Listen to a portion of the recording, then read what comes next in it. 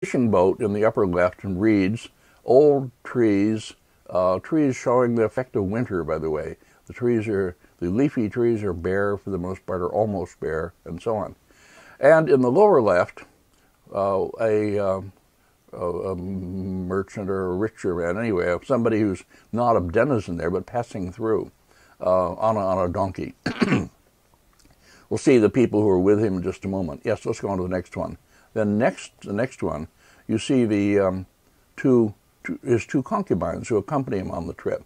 They are riding mules, rather sad-looking mules, sad looks on the mules' faces, and they're paired, that is, facing in different directions, and with that kind of space between them. We've seen just numerous examples of this all the way back to the Han Dynasty. And then two servants carrying their luggage, who are also paired in the same way, low-class figures, rather shabbily dressed and blowing on their hands and obviously shivering with cold. The ladies are warmly dressed and have hats and so on. Okay, and then beyond them the river, which is drawn in gray-green, that is ink wash with a touch of green color added, and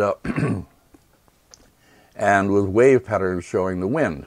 In fact, the wind is indicated by the blowing of the bamboo, by the blowing of the reeds, by everything. Up in the upper left, by the way, there's another fisherman here standing outside his house with his boat beside him. And on the right, the middle right, over here, I'll have a detail of that here. Here's a detail. We see three fishermen raising a net. They are in front of their simple hut, woven grass shelter.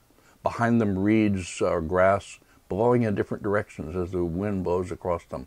Very effective and moving. Scattered over the whole painting, by the way, is a kind of scatter of white, which is the snow falling. You see the snow also on trees and elsewhere.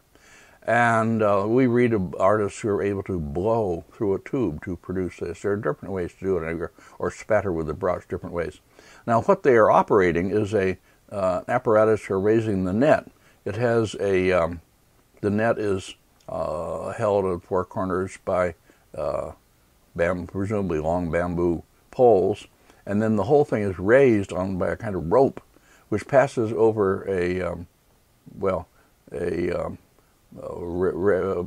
raised pair of poles here, attached at the bottom. Anyway, and by pulling on that rope, they're able to raise the net, and with the fish in it. That is, they lower it, they wait for the fish to come in, and they raise it. That's how they catch their fish.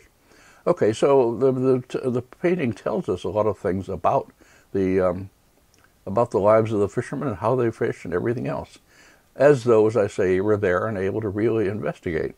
So it really works extremely well in just the way the 12th century catalog says it will. The next speed, please. Here's I'm not showing all the sections, but I'll show most of them anyway. Two fishermen down on the left with another kind of net. Some fishermen in boats up above, a pair of boats, willow tree blown, a scatter of white, and so on. I remember this was in the Chinese Art Treasures exhibition. And I remember Alexander Soper, very great, famous art historian teaching at Institutes of Fine Arts and elsewhere. And I talked about him in the first lecture. Alex Soper asking me, Jim, why is this such an important painting? Doesn't look all that great to me, or something like that. Well, it's not a painting that is very strong compositionally. And I found it rather hard to answer his question, except to try to stammer out some kind of account of why I think it's a very fine painting that would answer his question. Well, I'm not sure I'm doing it, but I'm trying to explain what it is about the painting that makes it unique, really, and among surviving Chinese paintings. It seems to be, as I say, a genuine 10th century work. The next, please. Here, two people in a in a boat, and another one raising the net or getting fish out of it, probably with another kind of net, taking the fish out of the raised net. And back in the top, you see more fishermen and all the rest. The horizon is well up above the top of the scroll, so you're actually looking very closely and carefully, and close up, as it were, as if you were somehow making your way along the river and able to see things. It's as though in our time we would think you'd had binoculars or a telescope. We're observing all this very closely. The old tree here with snow on it and with nearly all the leaves or tendrils is probably a willow tree. Only a few darkened and still left. The next. Here, another fisherman with his net, a large seal in the upper part. That is Emperor Huizhen. No, it isn't. It probably, anyway, it's Qing seal. But written next to it by the Emperor Huizhen, apparently in his hand anyway, Shunpin Shang, I guess it's his, meaning the top class in the divine class, top grade. Each of the classes was divided into 3, so it was a 9-grade system. And he was putting this in the very top, and which it deserves, I think. This is a wonderful, wonderful painting. Okay, the whole space of the painting occupied mostly by this gray-green river, wind-ruffled river, and things spaced out across this space. There's something Tong about that. If I had showed more Tong compositions, things at Dunhuang and so on, we would have seen that Tong painters like to scatter their interesting places across a wide area. Over at the left here is a kind of fish trap, through which the fish are driven through this space in the middle into another net. And as we look at the next one, we see the people who are waiting to take the fish out of the trap.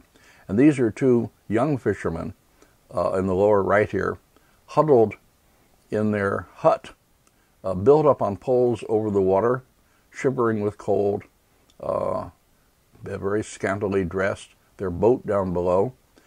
And then beyond, in the upper left, you see a boat going by.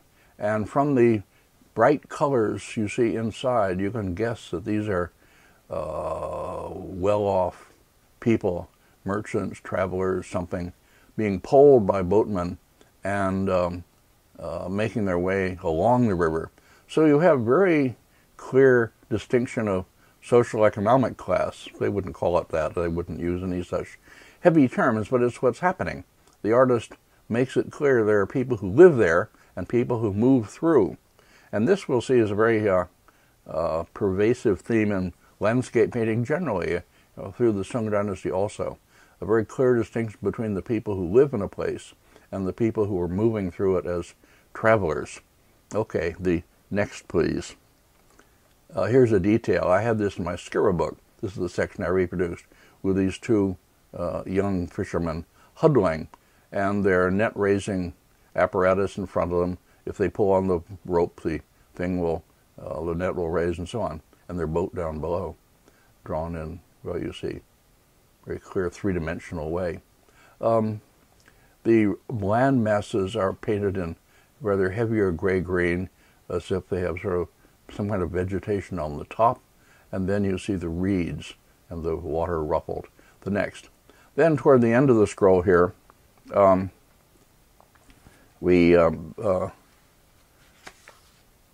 throughout the scroll, there's a nice balance between the setting and the human element. Neither of them really dominates. Neither of them would be sufficient alone.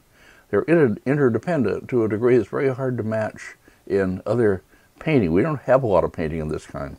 We feel throughout this whole picture a sort of sympathetic observation, which underlies the imagery of the painting. Here's toward the end, as I say, and now we arrive at something more communal. That is, the fishermen are clustered together, 2 boats, a group of them, and in one of the boats there's a fire, cooking fire presumably, with smoke and sparks rising from it. And then down below, the lower left, a fisherman returning. And then around them, another old willow tree with snow on it above them, and then the water stretches out past the upper limit of the scroll as elsewhere. One of the the strong points of this painting is that although the fishermen are shown in their daily occupation pretty much, they are not simply sitting around and enjoying life. In later paintings of fishermen, in the Yuan dynasty, fishing becomes something that the elegant gentleman enjoys when he's not in his official duties. And in later painting, in the Ming and Qing, fishermen are seen most often as enjoying a kind of ideal life in nature, enjoying convivial gatherings on the shore, drinking, and leading the kind of ideal life that has no real relationship to the real life of a fisherman. They have used the term pastoral. They serve the same kind of function as pastoral imagery does in Europe, as a kind of imagined, simple life away from the contaminating world and so on. But nobody in later times is interested in the kind of themes that Zhao Gan gives us here. Okay, then here is the very end of the scroll, showing that scene with the, as I say, the fire in the boat, the smoke rising, sparks. You could talk about realism if you want to. I mean, they've gone a long, long way toward being able to represent things as you would see them much more accurately than earlier painters. I could talk about that in a sort of Gombrich way. And Zhao Gan obviously developed this skill to a very high point, partly by observation, partly by endless practice, by producing paintings of this kind, probably in great numbers, as a specialty of his. Okay, enough of that. Wonderful painting. And then in the section to be the mounting silk afterwards, yellow and white, you see the seals of important collectors and imperial and other. Here's the seal again saying Junyu Zhongbi, to be treasured among the myriad jades, seal of the 12th century Jin Emperor. Okay, end of the scroll. From here on, this lecture is going to roughly follow the argument that I make in an article I published in 1980, and that was based on a paper I presented at an international conference on sinology held at the Academia Sinica in Taipei the year before. Now, this text is accessible still on my website, CLP, Cahill Lectures and Papers, number 190. You can download that with illustrations. It was titled Some Aspects of 10th Century Painting as Seen in 3 recently published works. But I wasn't able to do it with so many illustrations I can now, so it's going to be very different in a way. Now,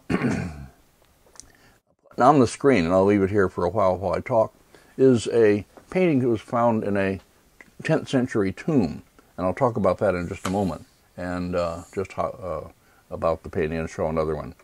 But I began this article by noting that when we try to understand the great development of Chinese landscape painting in the 10th century, typically we start out by looking at the works attributed to the 5 great masters of that period, artists named Jing Hao and Guantong, Dongran and Zhuran, Li Cheng. My next lecture, lecture 6, will be about paintings attributed to them. Anyway, we start out looking at the paintings that are ascribed to these 5 great masters, and we end up, I think, contemplating a lot of works that are really later in date. We don't have any reliable works by any of these.